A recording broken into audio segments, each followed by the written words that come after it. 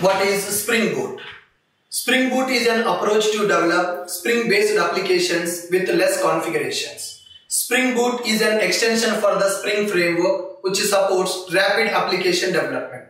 Currently, Spring Boot is having lot of demand in the Java community to develop the real-time applications. Spring Boot providing several advantages like POM starters, auto configuration, embedded servers and actuators. POM starters are used to simplify our Maven dependencies configuration in the pom.xml. Auto configuration is used to identify the configuration that is required for the application in the runtime. For example, if you add data JPA starter, it will provide connection pooling required for the project.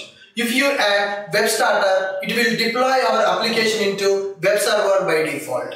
If you add security starter, it will provide Spring security for our application with the default login page. Coming to embedded containers. In general, to run the web application, we need to set up a web server. But when you go for Spring Boot, it provides default embedded containers like Tomcat and Jetty.